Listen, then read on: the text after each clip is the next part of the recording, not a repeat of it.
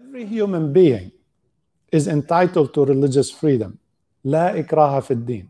There is no compulsion in religion. وقل الحق من ربكم فمن شاء فليؤمن ومن شاء فليكفر. Say the truth is from your Lord, but the right of a person to choose to believe or not to believe, is that the right of the human being? ولو شاء ربك لهدى الناس جميعا أفأنت تكره الناس حتى يكونوا مؤمنين.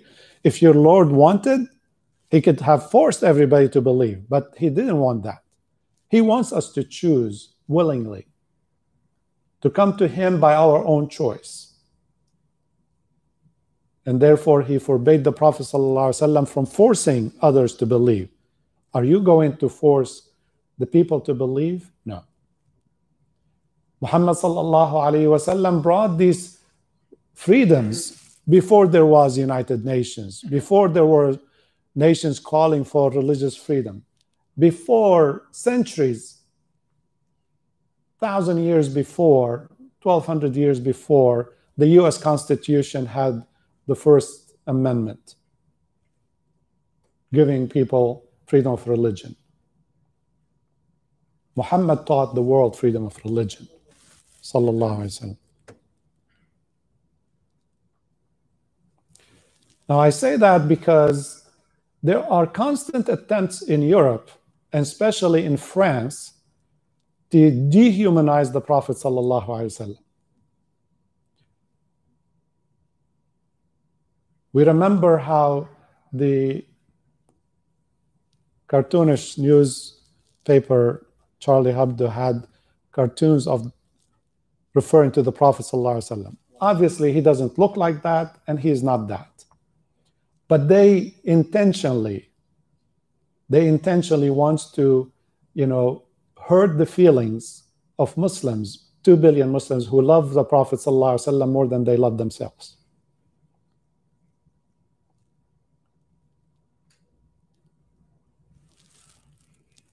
So last couple weeks ago, on October 6th, one teacher, he brought those cartoons and showed it to his class, to his students, to young students.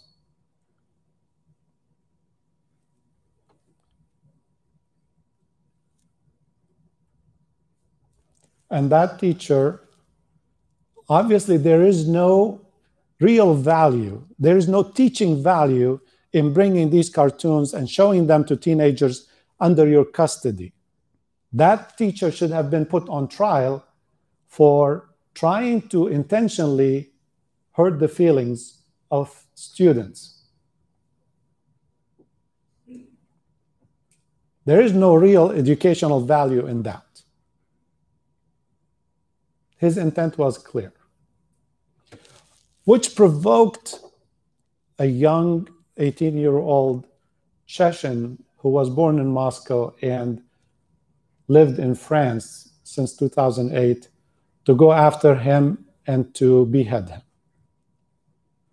A heinous crime that Rasulullah sallallahu alaihi wasallam, that Muhammad sallallahu alaihi wasallam does not approve of. He would not allow a Muslim to do this. What that young 18-year-old did was pure reaction from himself, does not represent the Muslim Ummah, does not represent Islam, does not represent how in Islam we deal with situations like this. But it's a single act of a person.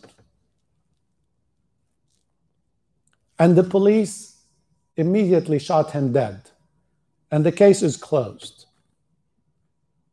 But France and the president of France, Mr. Macron, he does not stop there. He wants to make a hero of the teacher. He gave him the highest award in France as a hero for the Republic. What did he do for the Republic? It is pure political manipulation of a situation that went wrong. Both the teacher and the killer and I don't want to mention either name, were wrong in what they did. But for the president of France, who has millions of Muslims in France, to celebrate this teacher and to go out and condemn and say what happened was an act of Islamic terrorism. All of Islam, 2 billion people are guilty for what one man chose to do. Obviously, he didn't ask any of us. He didn't ask any scholar to say, yes, you should do that. That's what happened. There are emotionally disturbed people all over the world. There are people in this country, there are people in France, there are people elsewhere. They come in every shape and color and from every background and religion. We do not condemn a whole religion and a whole people for the acts of one person who was pushed to the extreme by the act of another person. We condemn the killing. This is a heinous crime that Islam refused to accept, to allow. Because Rasulullah sallallahu alaihi wasallam in his own lifetime, and the Sahaba were around him who loved him more than we did. And they heard with their own ears people calling Rasulullah sallallahu alaihi wasallam, as Allah tells us in the Quran, that he is majnoon, he is crazy. Sahir, he is a magician. أم يقولون ساحر نتربص به ريب المنون. They call them all kinds of names. A liar, كذاب, ساحر كذاب. Why did they call him these names? Because what he brought, the message was overwhelming. It's bigger than all of them can match it. Nobody can come a message like this, like the Quran. They were the best in poetry and in speech, but the Quran was superior to everything they could write or bring. So they said, this must be magic.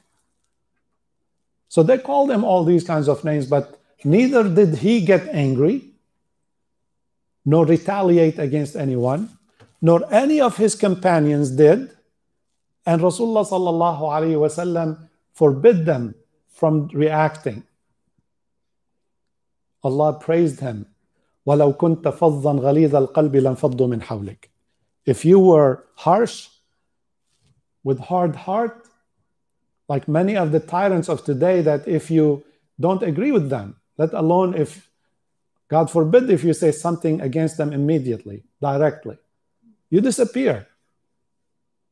Rasulullah ﷺ never revenged for himself. Never asked anyone to revenge for him. Therefore, my message to everyone in America and Europe and anywhere in the world, do not insult our Prophet ﷺ by doing acts against his wishes, against his orders. He said, love and respect. And if the ignorant, they address you, say peace. وَإِذَا خَاطَبَهُمُ الْجَاهِلُونَ قَالُوا سَلَامًا. We know there are ignorance. We know there are people like the ones who made the cartoons, like Salman Rushdie, like others, who like to provoke Muslims. They know we love the Prophet so much, and they know that one person, at least out of 2 billion, the chance is somebody is going to react, and then we say, we told you. And then they say, Muhammad told them that. Muhammad never said that. Muhammad forbid us from doing that. That's why we love him and celebrate him. And no matter what they say about him, they're not going to belittle him or bring him down. We will love him even more.